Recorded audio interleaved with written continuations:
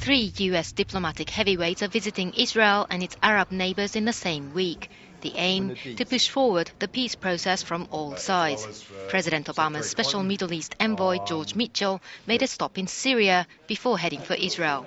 It was yet another sign of Obama's keenness to re-engage Damascus, labeled an outcast by the Bush administration, as part of an effort to breathe life into stalled peace talks. If we are to succeed, we will need Arabs and Israelis alike to work with us to bring about comprehensive peace. Defense Secretary Robert Gates is also visiting Israel and Jordan from Sunday. And then there's James Jones, Obama's national security advisor, whose trip to the region begins on Tuesday. As the US ratchets up the pressure on Israel, Prime Minister Benjamin Netanyahu said he would try to work out his country's policy disagreements with Washington. Naturally, in the context of friendly relations between allies, there aren't agreements on all points, and on several issues we are trying to reach an understanding. But the issue of Jewish settlements in East Jerusalem remains a major sticking point.